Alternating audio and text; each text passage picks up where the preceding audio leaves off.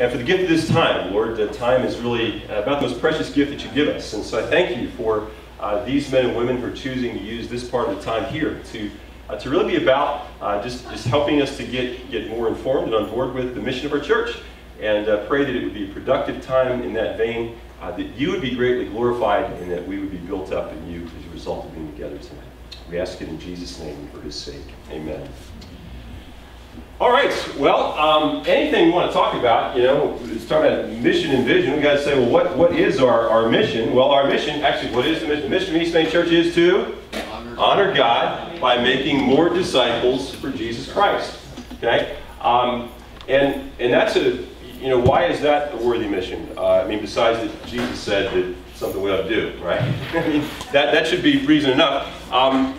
But also, if we think about it, as we look around us, we realize there are a lot of people around us who are not yet followers of Jesus Christ, or not yet disciples. And so if our mission is to make more, it's because there are people around who are not yet followers of Christ. So something that, as we studied this, we kind of uncovered.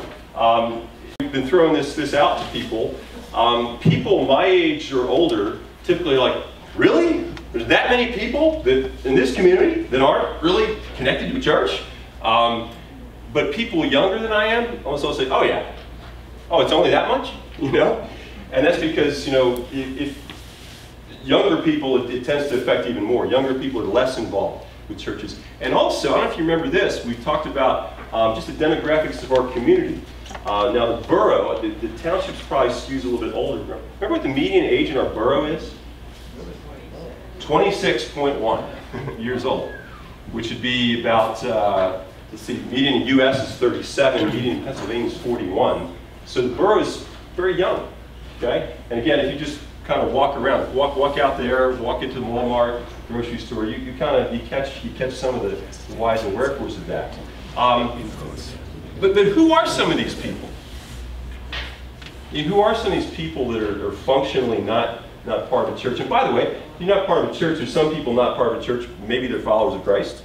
There are probably plenty of people who are part of churches who aren't yet followers of Christ, right? So, but who are these people? What are they like? Actually, let me ask you this. I want you to take 60 seconds just around your table and say, do you know people, neighbors, people you work with, people around you who are not connected to any church, who don't seem to be followers of Christ? And if so, just say a little bit something of just, don't say names, but what are these people like? Okay, 60 seconds.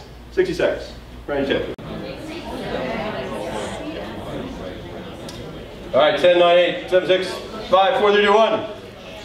All right. So again, if you think of people in our community who are like, we're calling functionally unchurched. Are these people who are they kind of down and out, their lives a mess and all this? Well, for some, maybe. For some of them, though, it might be the happy-go-lucky person who lives next door that, they go to work all the week, they come back on weekends, they play golf, they watch the Steelers, they see you going off to church, and they think, well, that's nice, that's your thing, it's just not my thing, Also in here, we're including a lot of folks who technically now we would call de-churched, okay? These are people who maybe they grew up in the faith, were once maybe even professed faith, but for at least, say, 5 years, have just not at all been involved with church, don't read the Bible. Only times they really talk about, Jesus or God is like they're swearing, right? And this would include, people, probably more people that you can think of. I think of people in my family, okay? So we're including all these kind of folks. And the big issue is, how can we become a church that just increasingly helps folks like this to really get it when it comes to the gospel and begin following Jesus with us? How can we be a church that helps that to happen for people? And one thing that we must do if we're going to be a church where that kind of thing can happen among us is that we have to own that as a real objective of ours. This is something we really want to pursue, that we really want to seek to help more people become disciples of Jesus. And that doesn't mean that we're not also seeking to take care of one another and help people who are already followers of Jesus to grow. We're going to naturally do that. That's like gravity. We will always fall back to that. But if we're going to be about also trying to reach people who aren't yet disciples, that's something that's going to take some real intentional energy and effort to be about. We've got to really own that.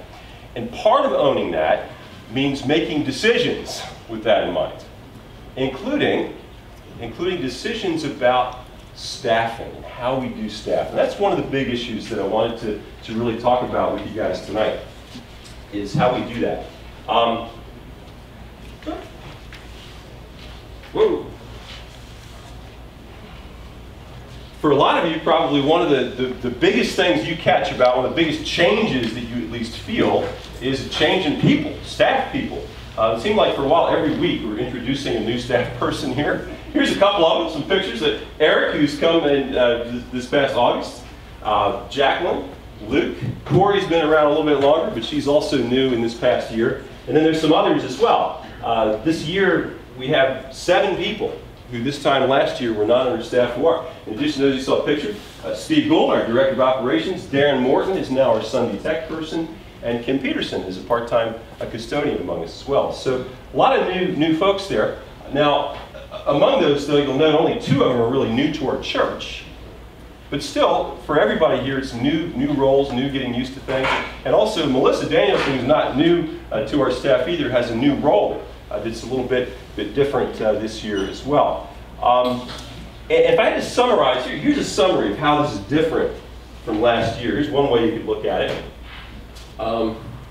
You see full-time people, part-time, but like a lot of part-time, like almost half-time or more, and then part-time, half-time or less. This is just the numbers of people we had this time last year versus this year, okay? Fewer full-time, significantly more half-time and up people, and about the same, 1 fewer in the less than half-time part-time. So that's one way to look at the differences from last time. And by the way, on the other side of the page, the pumpkin colored page, you can see a list of all of our current staff folks, okay? Budget-wise, our new staff configuration on the right actually comes out to be a little bit less money than on the left than we were paying last year, although it's hard to do an apples-to-apples comparison because of a number of things. For one, we have some unique expenses this year to people transitioning, severances, moving costs, things like that. Also, while we did eliminate 1 full-time staff position, our financial controller, we had to add some money to the trustees' budget to pay for that work. Okay, we didn't add nearly as much as we took away, but still there was an addition there in another area. But still, it's like I said, it's a little bit slightly less in 2018, a couple thousand less than 2017.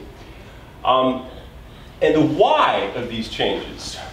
Some people would link this why. Oh, that's because that consultant group came, that mean guy Paul Borden came, and he made us do this. It actually really predates Paul. Paul came in September.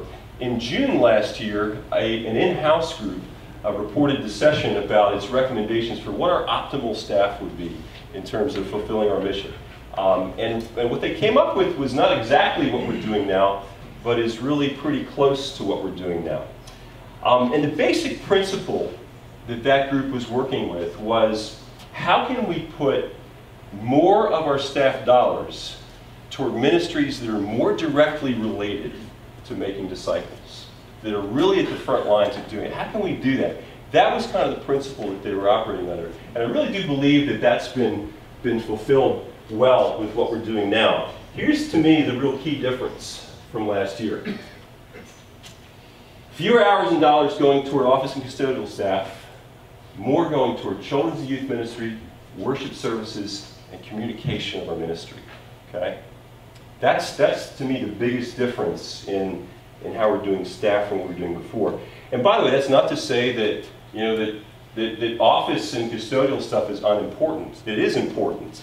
But our goal, again, is to be as lean and mean as possible in those areas so we can devote as many dollars as possible to things that, and as many hours and people as possible, to things like children's ministry, worship, communicating our ministry. So that's in a nutshell what we've done. And again, that's meant taking a hard look, for example, at, as we did this past year, at, okay, we had 2 full-time office positions, full-time at 32 hours a week, 6 weeks paid time off, full health benefits and all that. Is there a way that we can do that differently and give some more oomph to things like children's and youth ministry, worship service, and communication? So it's meant decisions like that. Well, in a nutshell, that's kind of what's going on with staff. But at this point, I want us to hear a little bit from our 2 other full-time pastoral staff members, Melissa, who is not new, but her position is new, and then Eric, who's both new and has a new position that we've never had here before.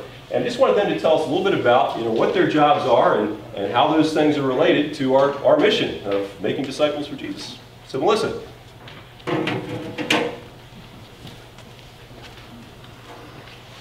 Good evening, everyone. Thanks for coming out tonight.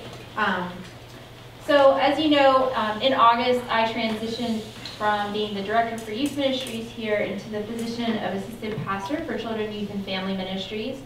And of your handouts today, you got a sheet that looks like this. And I've kind of used this as a basis for conversation. I'm a visual thinker, so if pictures help you, then maybe this will be helpful for you too. This position is new. We've had a long tradition of having a children's ministry director and a youth ministry director. And those have been really good, strong ministry areas. Over the past few years, what we found is that there are lots of ideas and things that we wanted to do to try and integrate or grow those ministries, but as they were so program driven that the extra time, the energy, basically people resources to kind of do the next step, to grow the next piece, to connect more intentionally with families, to develop a scope and sequence, to integrate weekly programs with our Sunday programs, we weren't able to do that really well. So we had these 2 wheels kind of going, they were functioning really well, but we needed that connecting piece in the middle. And so in this new position that I have as the assistant pastor for children, youth, and family ministries, we're going to keep our youth ministries going, we're keeping our children's ministries going, and part of my role is to figure out ways that we can integrate and strengthen those ministries so they're not just ministering to children, but they're going to become a way that we can integrate families into the life of our church. I explained it a few weeks ago in church kind of this way, that before Jacqueline had the position, when I was in the position of the directors for youth ministry, it was like I had 2 hands in youth ministry and Amy Biddle had 2 hands in children's ministry, and there wasn't a hand to connect them. And so now we have Luke, who has 2 hands full invested in youth ministry, and we have Jacqueline, 2 hands in children's ministry, and I get to connect them both and help them communicate about what's going on there, but also create some energy and a new space for how we can connect more intentionally with the families of our children and youth. I put here a little bit about the primary responsibilities that Luke and Jacqueline will continue to have in their roles there, and then a little bit about family ministry, which there's lots of different definitions. I thought this one was helpful, is the church and family partnering together to lead children and youth to follow Jesus. And so how we can do that, some different things that we're going to be looking to doing, that I'll be working on leading people to do, is creating a comprehensive and holistic faith formation plan and process. We're going to be beginning that with conversation with teachers and leaders from our church to explore a good curriculum that we can integrate not just on Sunday mornings, but how we can engage families with that curriculum. And so that we have a very intentional approach that is unified across our ministries. We're looking to coordinate and help other ministries cooperate in terms of overlap. So how can we more intentionally with children's and youth ministries partner with the missions committee on what they're doing in terms of service opportunities? How can we integrate families into worship opportunities here? How can we use youth club when it starts in the spring again? How can we use that as a springboard for inviting new families in and getting people connected right before the Easter season and integrating them in that way? So that's part of what I'll be working on in terms of the macro level of ministry, thinking about how do we leverage what we're doing well already, where are the gaps that we need to address, and how can we use those to be channeling not just children but their families and connecting them here at our church. We also want to be doing that through worship, shared service experiences. We're really trying to grow small groups, not just at the adult level, but also with children and youth at our church, and also continuing to provide pastoral care and support to families so that they kind of feel that they have a broader resource here for that as well. So that's a kind of overview of how my role is developing as we go through this process, and also just some things that we're doing. I'm working with Jacqueline and Luke closely for those ministries, but stepping back a little bit from taking direct leadership. So for example, Luke and I are leading together the 5th and 6th grade after school program, but he's taking primary responsibility for planning the activities, leading the Bible study. I'm there helping to build those connections, and I'll have a piece of that with the Christmas play, but it's shared responsibilities, which frees me up to have time to invest in some of these other things. Jacqueline's taking a primary role in working on recruiting teachers, developing curriculum, communicating with teachers and parents about the Sunday morning program, but I get to be there, jump in, plug in, support them as they're doing that, make sure things are running well, but it frees me up to have more time to invest in some of these other aspects as well. All of that too, there's another piece of paper that I handed out to you, and in terms of what I mentioned about a comprehensive holistic faith formation plan and process, we're still working on that, and that's a long mouthful of words, but what we're trying to do is create a program that's engaging, if we want to use this acronym, head, hearts, and hands. So we want to be engaging children both emotionally and spiritually, intellectually and physically in the faith formation process. We don't want it to just be focused on intellect, we don't want it to just be emotion driven, and we don't want it to just be activities. We want to have a good balance that helps develop the whole person as a disciple of Jesus. And so this is just a little bit more of kind of where we're going with that. As our mission statement is, we want to be making disciples for Jesus Christ. And in our children, youth, and family ministry team, our vision is to partner with parents to engage children and teens in holistic faith formation experiences that will help them grow in a genuine relationship with Jesus Christ. And our goal is for children and youth who graduate from our ministry at East Main to have an articulate, authentic Christian faith, biblical literacy, a commitment to service, discipleship through small groups, evangelistic mindset, and fellowship within a local church.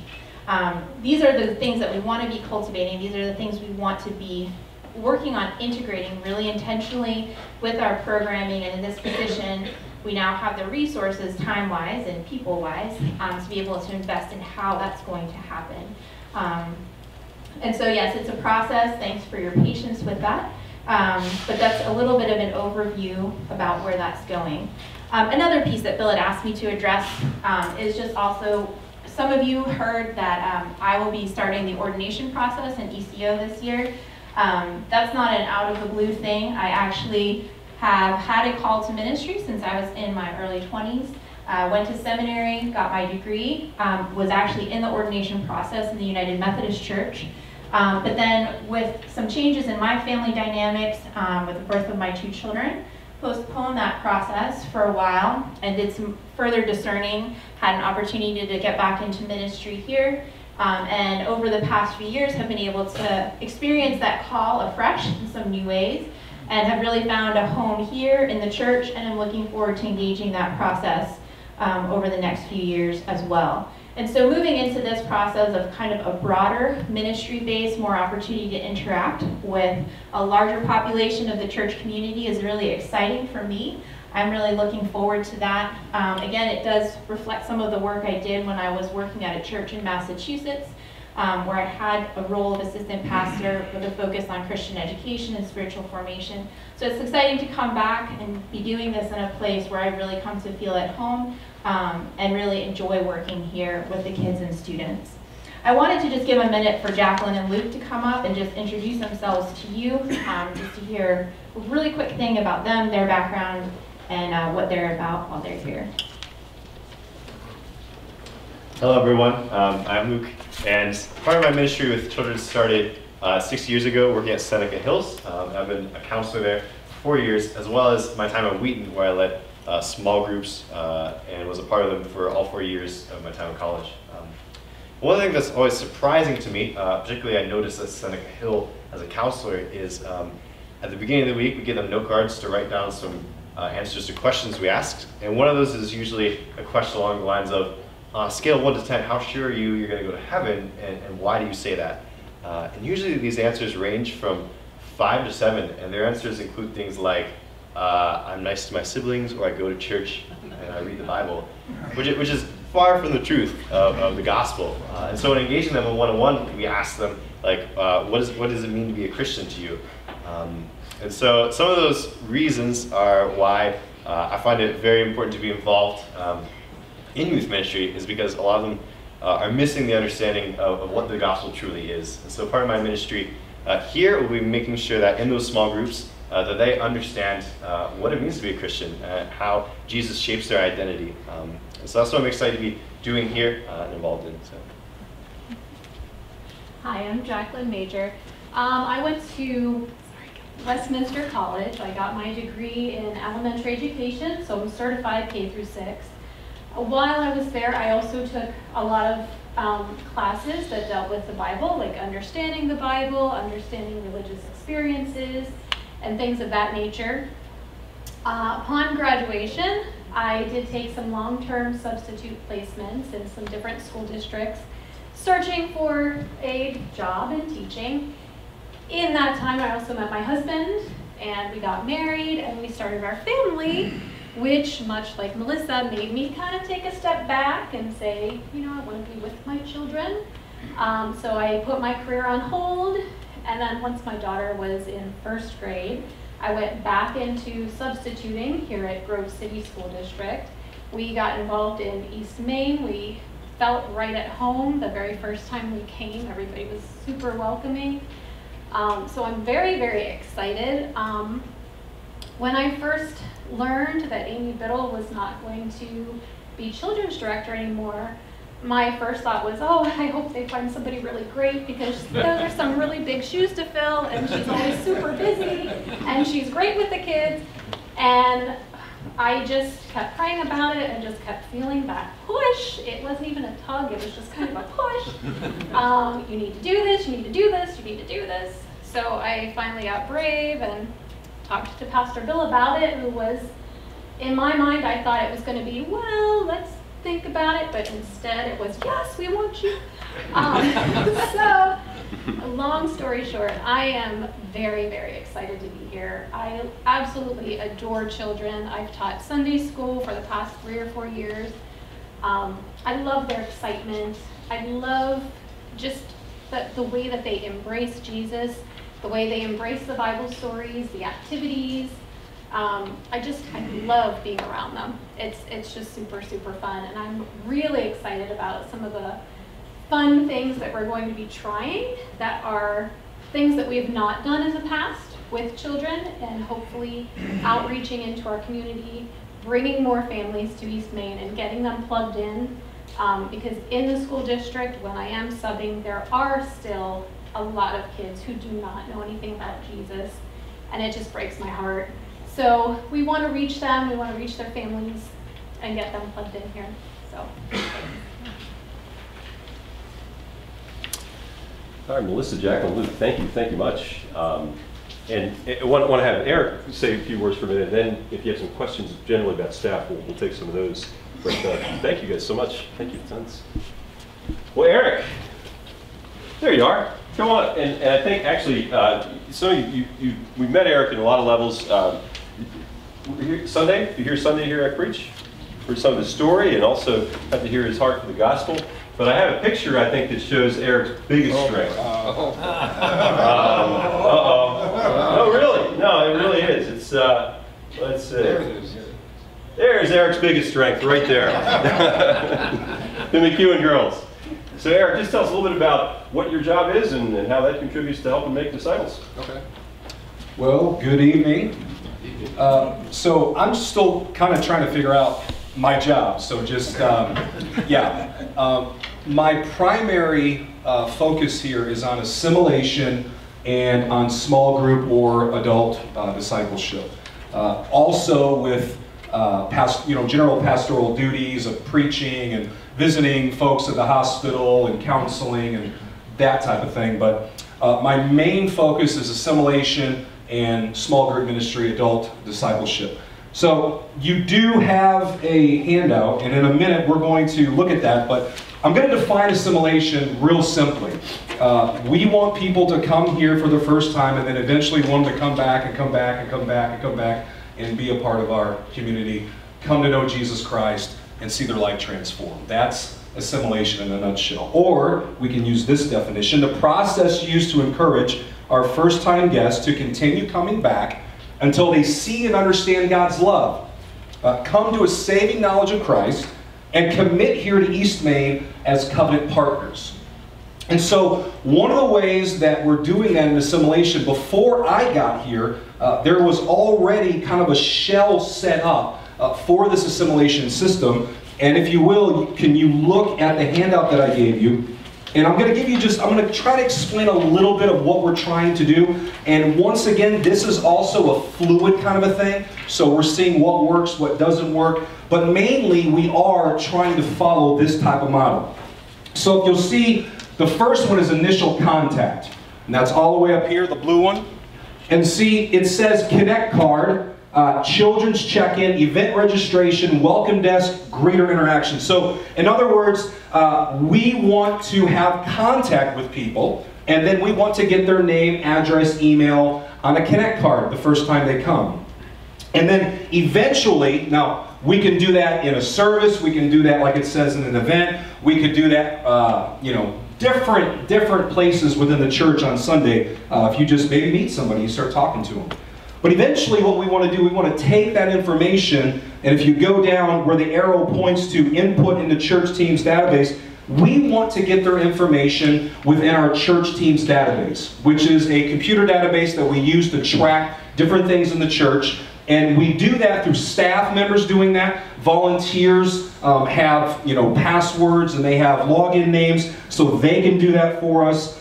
And also, you can check in, if you all know, you can check in electronically on your phone. And so that goes directly into the church team system, so we can see if somebody for the first time checks in via iPhone, we can see that from our end. And so after that initial, where we get people's information into the computer, we want to, usually it's either Bill and I, we're either going to email, text them, give them a phone call, have that first initial contact with a pastor to let them know that we're glad, we're grateful that they came, and we're looking forward to them coming back. And if there's anything we can do, we're here to serve them or pray for them. And then after that contact by a pastor, if they come back again, and after they've been identified again, that's when eventually we want to move them to what's called the follow-up team. And the follow-up team is a group within the Connect team that specifically their job is to contact second and third time visitors to try and get them to come maybe to a small group, or even just get in a relationship with them, just kind of get to know them, what they're about, what they're doing. And then after that, if that happens, our goal is that they would come to a invite or meet the pastor lunch. Now, I don't know, have we had one of those, Bill? Nope. Okay, so there is one on the calendar though, October 28th. So we do have that set up.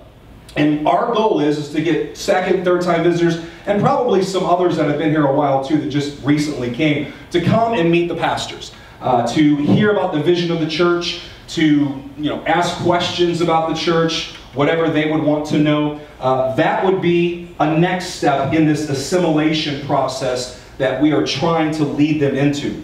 And so at the Meet the Pastor, our eventual goal would be, you'll see the arrows moving down to serve on a team, check out a small group, sign up for an on-ramp class. So the different teams that we have within assimilation, and I'm over most of these, I believe. I know I'm over the greeters who greet, and the bakers who bake, and the tidy up team who clean up after church.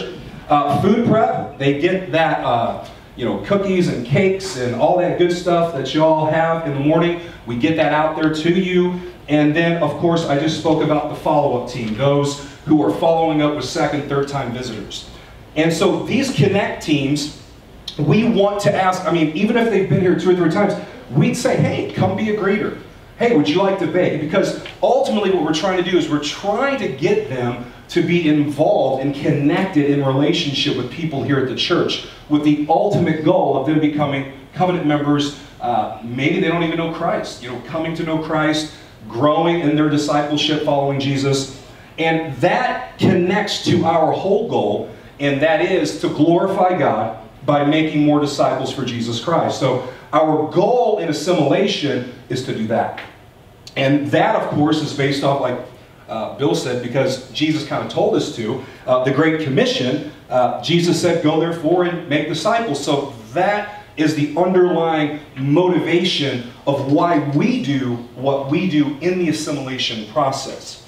So that's just a little bit about our assimilation process, how we're trying to get people connected here at East Main for the first-time visitors, second, third time. So yeah, now, small groups. So another aspect of my job is to oversee small group ministries. And so basically, to give you a little overview of what I've been doing thus far with small groups, is I coordinate with the group leaders on a number of fronts. So classroom study material, if they have any questions or if they want maybe my advice on that, which a lot of them don't, but if they do, I'm here and I'll try to give them that advice on that.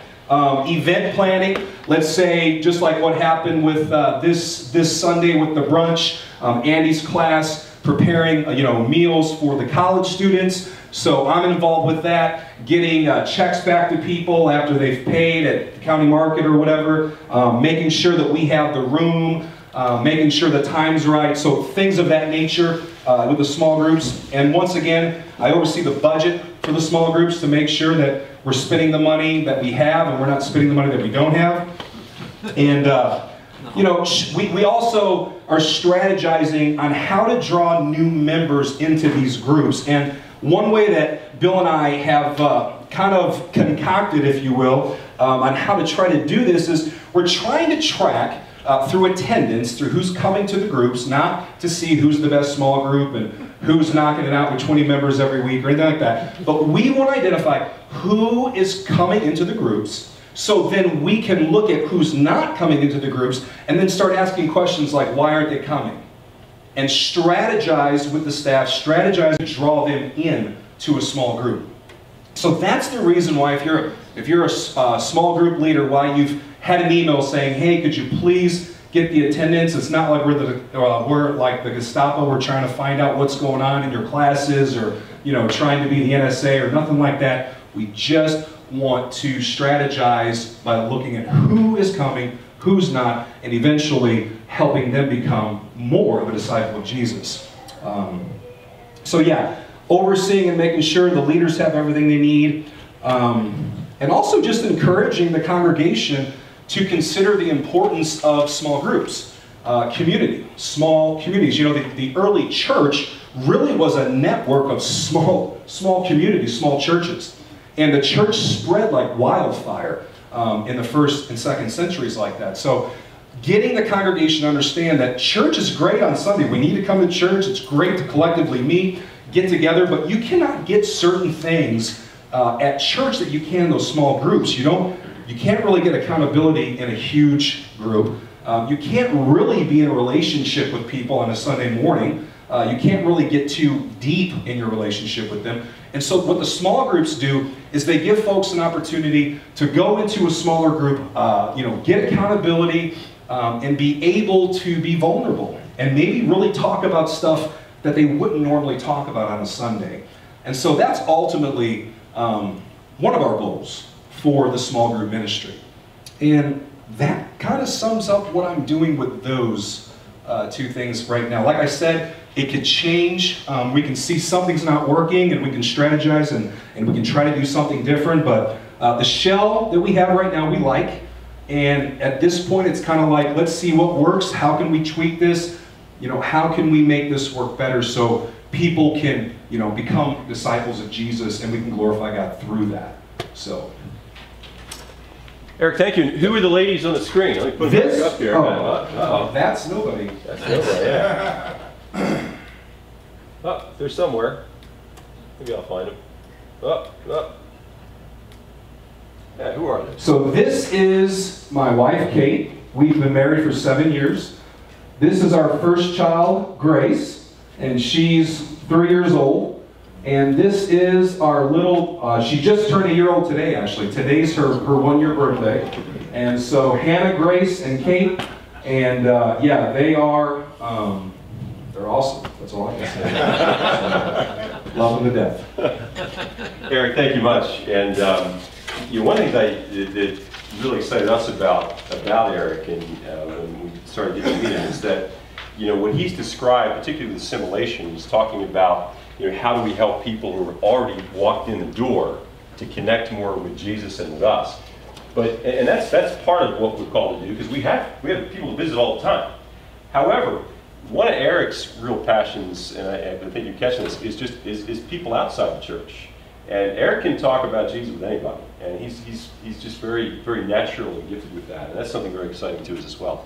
That it's not just assimilation of people who are walking in the door, but helping bring Jesus to people who won't ever walk in the door. And again, Eric, I think, will really be helpful to us in that. General questions or specific questions you might have about our staffing about this. We've got to meet a couple folks and see a little of what we're doing. Questions? Mrs. Foka. Will you define on-ramp classes? Yeah, on-ramp classes. These are for people who are not yet involved, like plugged into a small group type ministry. It's what's a good first step. For example, the Becomers class is not a good on-ramp class. For somebody who doesn't know anybody here and is just kind of getting their feet wet, because you're a group of people who are already well established with each other in relationship. Your class has been going for a long time. A good example of an on-ramp class would be, say, the Financial Peace University that meets tomorrow night or 2 nights from now. It's a felt need that people in the community may kind of feel a little nervous about church. Another good example of an on-ramp class would be some of the classes that are looking at like the same scriptures that are being talked about Sunday morning. Because again, it doesn't assume that you have much background with the class and the people and the material. It's like, oh, okay, I heard about that Sunday. They're going to talk about it over here. So it's ways, an easy on-road to further life of the church. Yep. Good question, especially about staff things. Ruth? I noticed that Luke is working with the 7th and 8th grade and high school times. Are we going to forget the girls? No, there are small group leaders for Melissa has recruited small group leaders for a whole bunch of folks, and not just Luke. Yeah, those are the ones he's focusing in on personally. And also, you have apparently a broader focus with the college students. Is that under anyone's particular ministry? No, there was this past summer, a group got together that was especially interested in college student ministries, and so no, there's not an additional focus on that. We have still a Sunday school group that meets with college students. There's some people who are specifically committed to trying to reach out to students who visit with us. But no, there's not like a particular, quote, college ministry. In fact, and we've long said that we think one of our gifts to college students is to be a church that doesn't just focus on them, but seeks to integrate them into the life of the church. Some students don't want that, but some students do. They want to meet grandmas and grandpas and little kids and be a part of that on weekends. So those are the students that we're more appealing to. Any questions about staff stuff? Jim? Yeah, could we get, maybe this is an appropriate question, but I was wondering if we could get progress report on how JAM is working out with the new leadership and the new structure. Mm-hmm. Yeah, we really want to hold off on that for a bit, Jim. Okay. You know, we just wanted to hold off because, you know, at this point, we're still week to week trying to work out bugs Yeah, from I know. it. That's And, So we need to let things yeah, settle we out. really want to let like a couple months go by. But Melissa, any comments you want to make about that? Jacqueline, you can step in here too. I would say overall, the program is going really well. We've got good participation going for most age groups at both services at this time. We're probably going to need to consolidate our classes for 7th through 12th grade to the first service over the next few weeks. We just haven't had attendance for that during the session 2, the second service. But overall, I would say we've got a pretty balanced attendance of students attending the first session, the second session. We have about 25 students who are participating in JAM Celebrate, which is the kind of in-between program that's there. And while we still have a few volunteer gaps, for the most part, the program is rolling well and we're getting good feedback from students and parents. Becky. Can I ask a question about how you group the grades, like 5th and 6th and then 7th and 8th graders? Our 6th graders are part of our middle school, and everything that they do, Young Life, the Y, they're always included with the middle school, 7th, 8th, or 6th, 7th, and 8th. Why are they not doing that here? So we had been doing 6th through 8th grade for middle school ministry for the last few years. And what we found is that if we had a large group of 6th graders come in, we would lose our 8th graders. And if we had a large group of 8th graders, our 6th graders wouldn't come. The developmental differences between the maturity of a 6th grader and the maturity of an 8th grader wasn't working well for mutual participation. So while they're in school together, even when it comes to sports and several activities, the 6th graders are not included in that for the middle school because of sport rules that you have to be in 7th or 8th grade. So they're kind of in this limbo land. And what we found is that we were getting really good participation for 6th graders in programs where they were included with 5th graders, like our youth club program. We had great participation in there. When we did things that were specifically for that age group, we had good turnout. But when we mixed them together, it wasn't. So this year we decided we were going to try and see what happened if we kept 6th with them. We've had a long tradition of the 5th and 6th graders being together for Sunday school and for youth club. And so this year we decided instead of trying to make middle school youth group for 6th through 8th, we're going to make it 7th and 8th and have an after school program for 5th and 6th. Again, I understand that concern. We did try it that way. It just wasn't, we were losing either our 8th graders or our 6th graders due to the developmental differences with that. Are you going to have youth group again for the younger children too, like they've done in the past? Yes, what we're doing this fall is we're taking a sabbatical from youth club for this fall. It's going to pick up for the spring again, and we're kind of working on some details of the program on ways that we can integrate families more intentionally with that and also use it as a lead up to Easter. So what we're doing is we're running an after school club for 5th and 6th graders through the fall.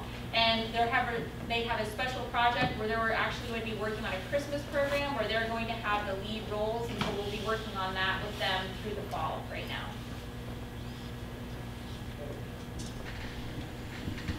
Well, thank you much. I want to spend a couple minutes just talking about one other change that's less obvious than the changes in staff that you've seen. And that is just a changing role for elders. And again, how do we most effectively organize leadership and fulfill our mission?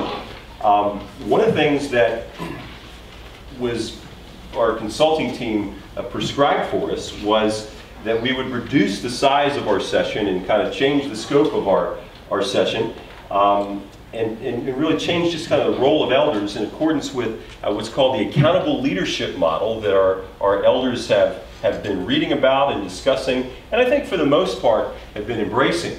And last time we had a gathering like this at the end of last May, one of the things I told you then was that this fall we would be coming to you as a congregation for a vote to change our bylaws to do this. Well, guess what? We're not doing that, at least not this fall. We're not doing that.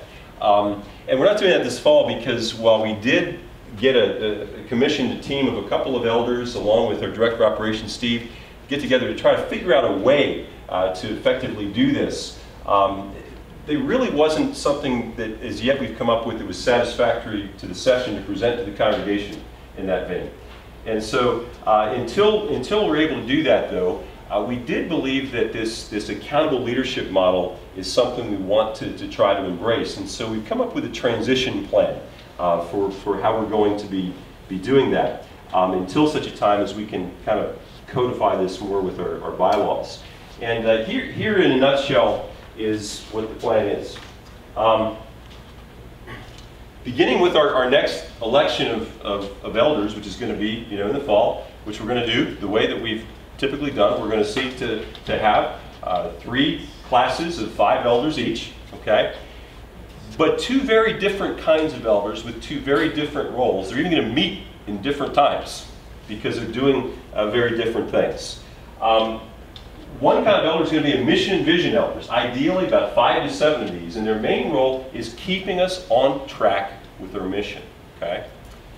And then ministry program elders, who again are de facto volunteer staff who lead specific ministries. And something I believe I told you last time with this is, in my experience, a long time now of being with sessions, almost every session I've been a part of, you have 2 kinds of people. You have some elders who, they really want to do that forward thing. They want to say, what's our mission? What's our vision? How are we doing with this? They're always pressing those kind of questions. And meanwhile, there's a whole other group that are like rolling their eyes when they talk about this stuff because they just want to do stuff. They want to lead ministries. They want to get some ministry stuff done. And so really a lot of what this is about is sort of a recognition of that difference and letting elders sort of do their thing that way. Mission vision elders, here more specifically, is what we envision that group doing. A lot of what they do, they hold me accountable. But not accountable like in terms of, well, Bill, how many people did you visit this month? How many meetings did you go to? How much time did you spend in sermons? Not for that stuff like that, but accountable for results. And missional kind of results. Results in terms of, okay, we're supposed to be making new disciples. Are we making new disciples? Are we raising up new leaders who can help us make disciples? What about participation, attendance, and things that we're doing that are supposed to help make disciples? How about finances? Because that's another resource for making disciples. How are we doing in those areas? Again, this group holds me accountable for things like that.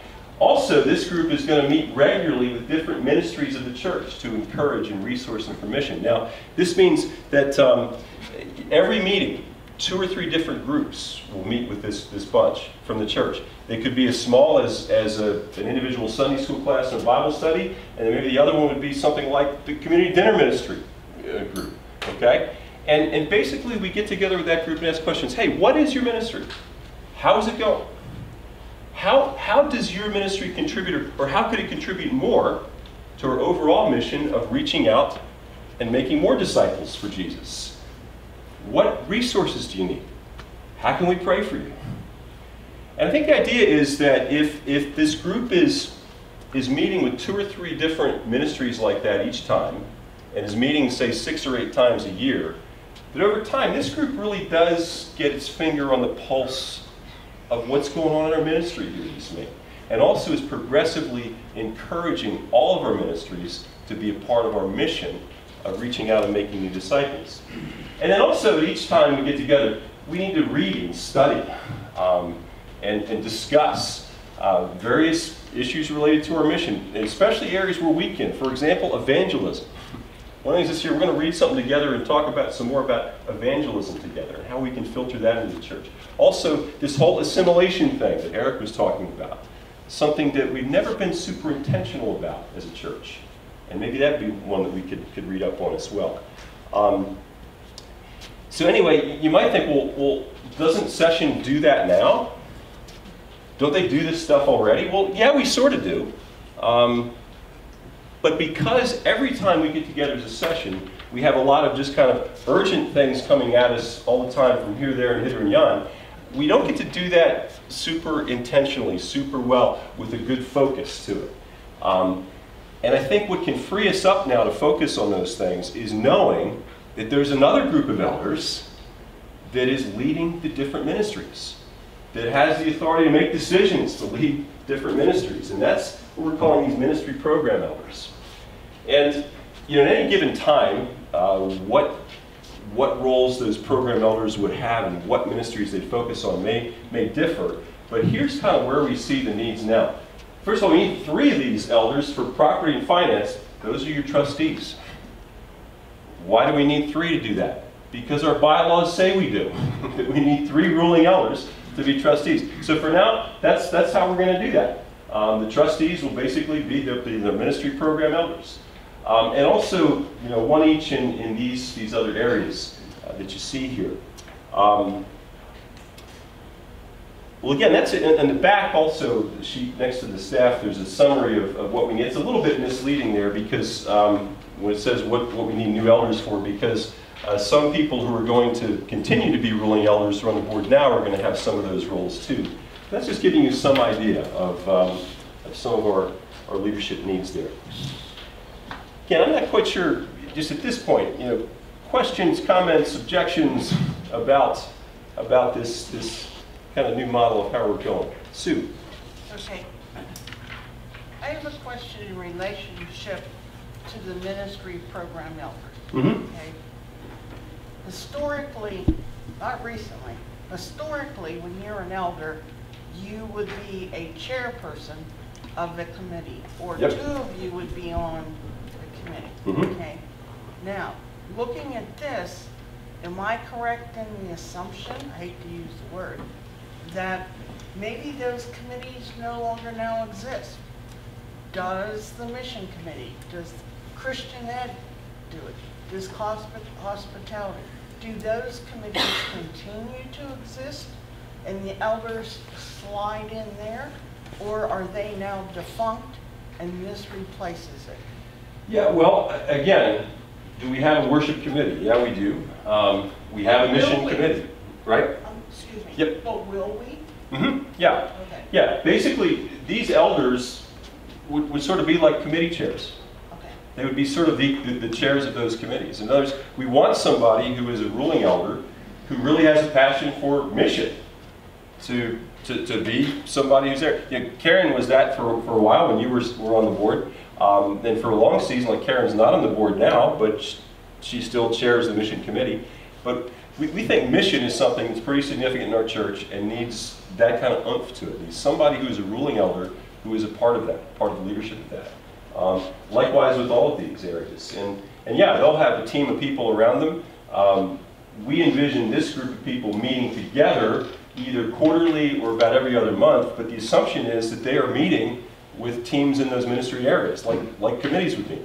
That they're bringing alongside others and making decisions about worship, about assimilation, about discipleship of adults. And again, obviously, a lot of these folks are working with one of our paid staff members as well. But they also have real authority to make decisions in those areas. They have a budget. They don't have to come to the full session and get approval to do those things. They can actually make those decisions and lead them. Whereas the other group is trusting them to do that, commissioning them to do that, being glad that they're doing that. But standing committees that are doing things related to the things you see there do not disappear, but rather the elder goes in that direction. Mm-hmm. Okay. Yeah, they don't disappear, but they might take new forms. I mean, for example, a good example of that would be Christian Ed. You know, right there you see 2 of them that really are right Christian Ed, right? I think it makes better sense to have a discipleship of adults group and a discipleship of children's and youth group.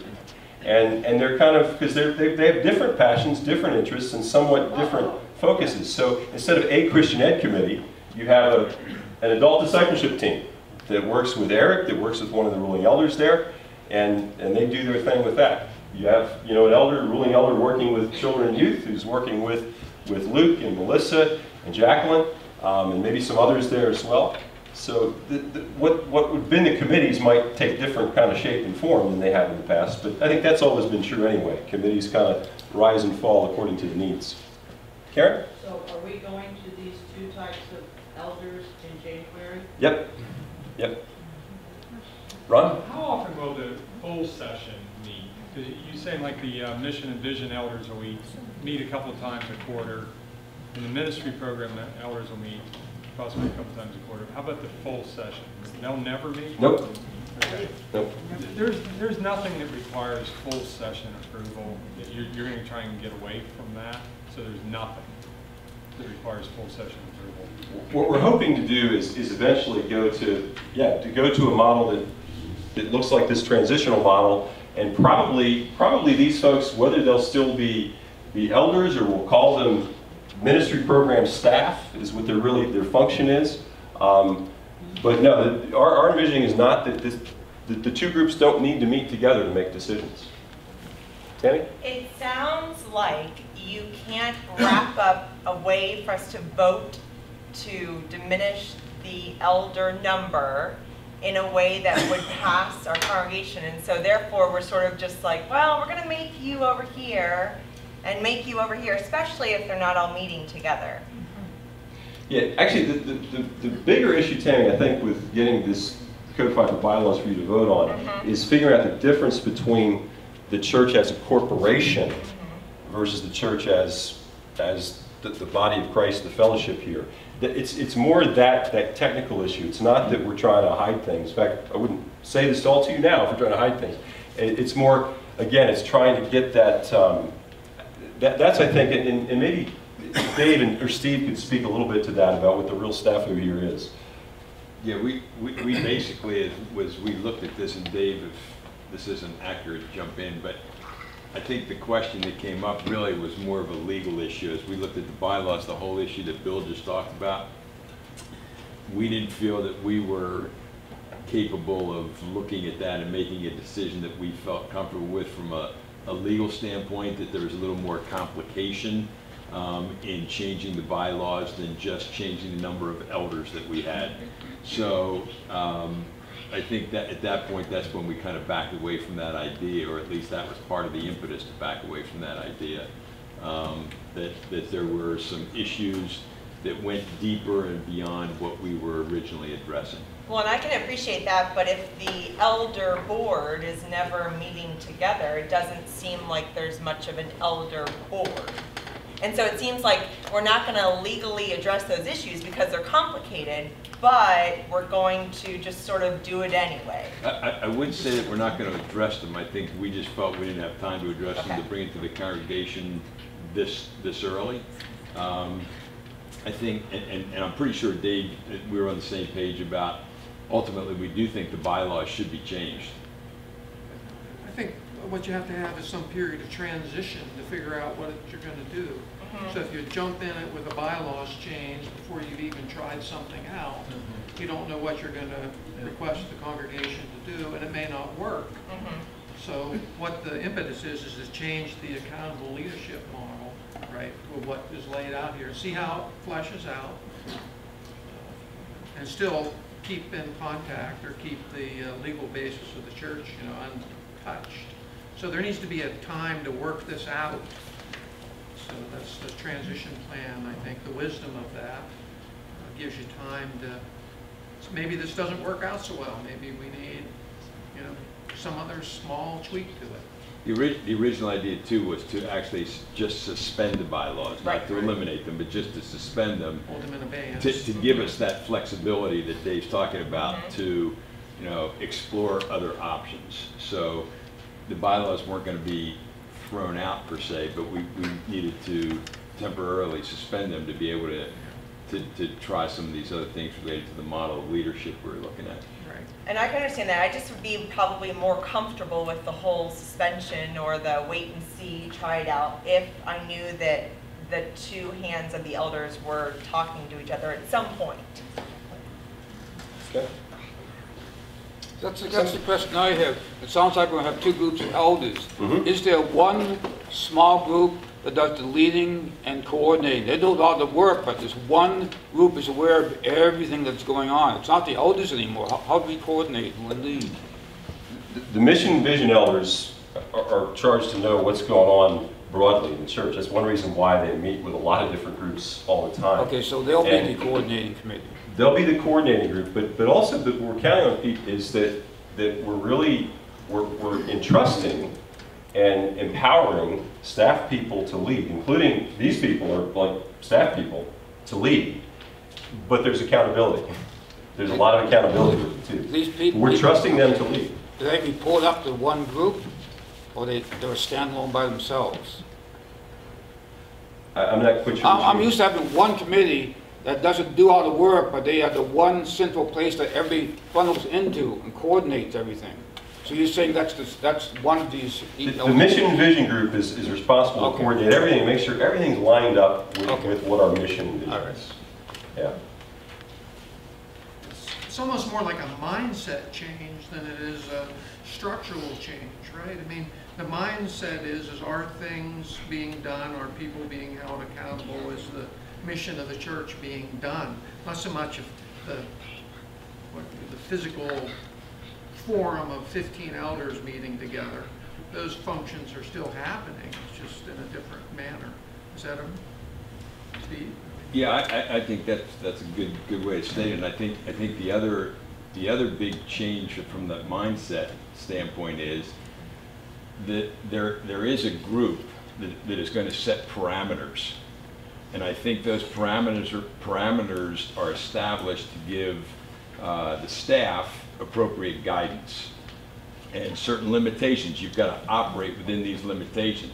What's really changing is, I think we're moving from a model where a larger group or committees also dealt with all the how-tos, the everyday things in the church. And frankly, that's inefficient and not very effective. And so what we're doing is we're saying we're going to turn the how-tos over really to the staff. The staff is going to do the how-tos. We're not overly concerned. As long as you stay within these parameters that we've set for you, we're not overly concerned. We're going to hold you accountable for things. There's a greater degree of accountability, but it's going to be a different way of operating. And again, it's a mindset change, I think, for a church like ours, where we're moving to a staff-led church. But there's a much greater degree of accountability. And again, these, you want to call them fences, are kind of set for people, and then they operate within those fences. A concrete example would be, one of those fences is your budget, right? So there's a budget that basically not this group, but the first group, the mission and vision group, has the overall church budget. But within that, in the area, say, of adult discipleship, there's this budget. And between Eric and his team of people, which includes one of the ruling elders is there, they get to spend that budget. They don't have to come back to the group and say, can we do this or can we not do this? What about this idea? They don't do that. They just get to do it. And by the way, and this group doesn't monkey with it. They don't say, well, why did you spend it in that instead of this? We used to always use this curriculum. And they can tell you if you want to know, but it's not like they have to seek approval within that parameter that is their budget to do something. We're really freeing these people up, the program people, to actually lead. Ron? I have a question. In the past, we always had administration committee, and they did the hiring pretty much. It took full session approval generally to hire someone at the recommendation of the administration committee. I don't see an administration committee on here. Right. Who will do that? Would that be the 4 vision elders? Would that be the director? It depends on who it is. In many cases, it's director of operations. For example, we've had a couple of hires, and by that, it's not director of operations acting by him or herself. But for example, one of our most recent hires, we had to hire a part-time custodian. And so what we decided was, director of operations and me really, decided, the people they have to work most closely with are Dan Bishop and Stacy Tubbs. So we're going to figure out how to get a pool of people, and we're going to let Dan and Stacy look at them, and we'll sit in and listen in. And basically, we're strongly oriented to hire who they want. With the nursery coordinator, which is one we're looking at right now, it doesn't make a lot of sense to have a sitting administrative committee who, they're experts now at custodians, now they're experts at nurseries, they're experts at assistant pastors. No, they're not. We think the experts with the nursery group is going to be people like Jacqueline, who does our children's ministry, Melissa, and maybe a mom or two. And so we get a group like that together to do that one. Bill, and I would add to that there are things though that we are asking elders to be involved in, or other key people in the church that may have a specific gift or talent or interest in an area. So there are some circumstances that, you know, for instance, I'm working with a couple of the trustees on some things right now that it's not just the director of operations and Bill doing things, but we're involving other leaders in the church, whether it's from the trustees or from session, to help out with certain things that we feel go beyond the scope of what we're able to do, or what we're comfortable doing without involving those other people. But presumably at the pastoral level, there'll be a pastor nominating committee. Should, heaven forbid, this position become vacant, then it wouldn't be just the mission and vision elders, it would be a nominating committee from the congregation. Right, right. Yep. Sue?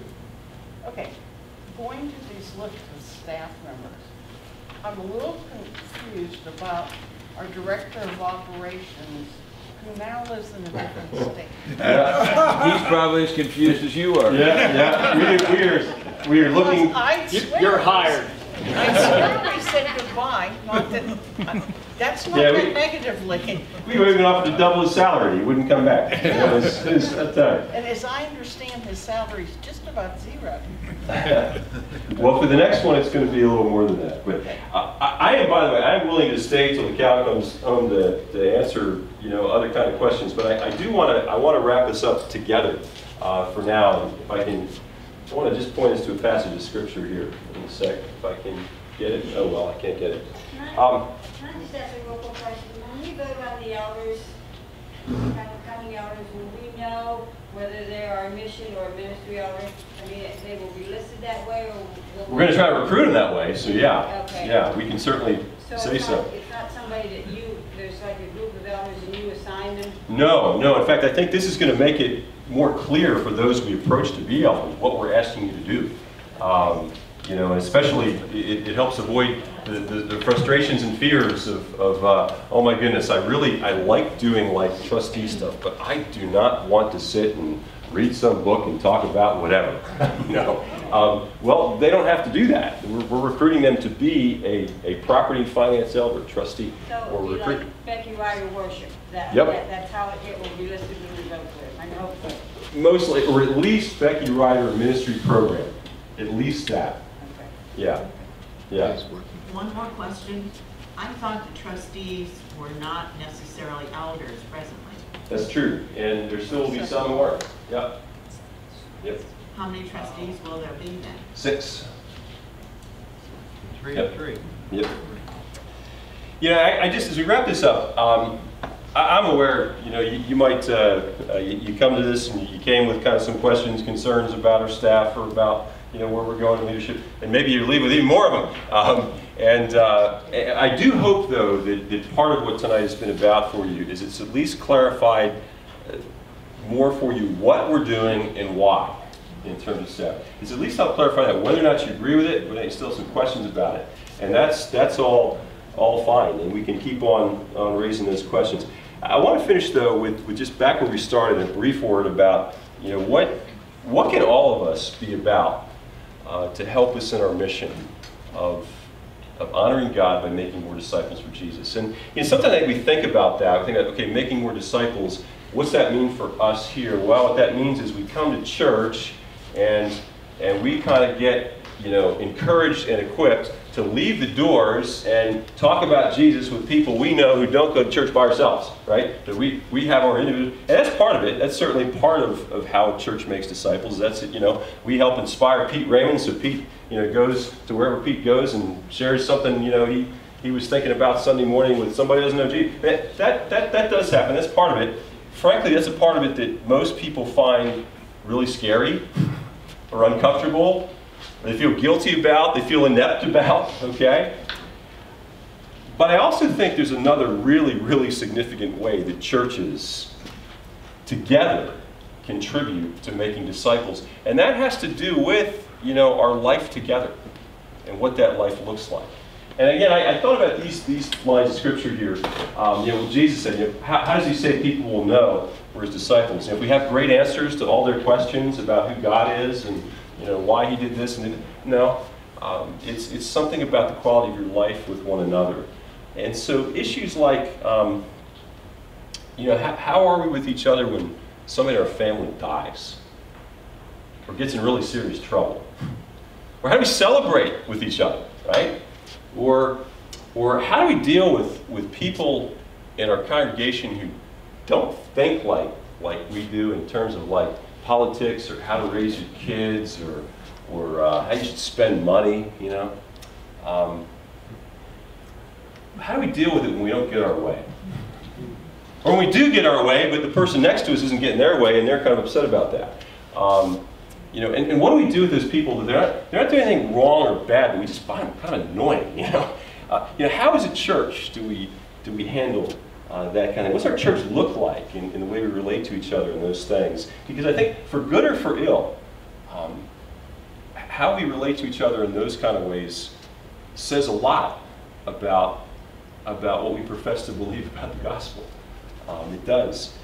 And the good news, though, is that to be an effective and faithful witness in this area doesn't take any special talent or skill or biblical knowledge, right? It doesn't take any of that. And I guess what got me thinking about this in the first place was just a statement that I read, and I'll just leave you with this. A statement I read by Rick Warren last week. And here's the first part. I'll give you the first part, which is his question. Is what are you doing personally to make your church family more warm and loving? And then it goes on this way. It says, what are you doing personally to make your church family more warm and loving? There are many people in your community who are looking for love and a place to belong. The truth is, everyone needs and wants to be loved. And when people find a church where members genuinely love and care for each other, you would have to lock the doors to keep them away. And so again, you know, what are you doing personally to make your church family more warm and loving? That's going to have a lot to do with how we do at making disciples. And maybe I'll close this in prayer for now, and again I'll stay for people who want to talk about things, but maybe that's a kind of a focus we can all kind of be thinking about as we pray here. Let's pray. Gracious God, thank you for, again, this time together. And Lord, we also thank you that being a part of making disciples does not require us to be especially gifted or evangelistic in nature. But Lord, part of it is simply how it is that we relate to one another in ways that a watching world can see and be drawn to. And so I do ask that for myself and for each of us, you would speak to us about that, of what each of us can be doing personally to help our fellowship to be a more warm and loving fellowship. And we pray, oh God, that as that begins to take place more and more and more, Lord, that not only would we ourselves be encouraged and built up in Christ, but the people around us would see, would notice, and would be drawn to you because of what they see. Lord, go with us as we go forth tonight into the most significant ministries you give us with neighbors and families and the people around us. We ask this in Jesus' name. Amen.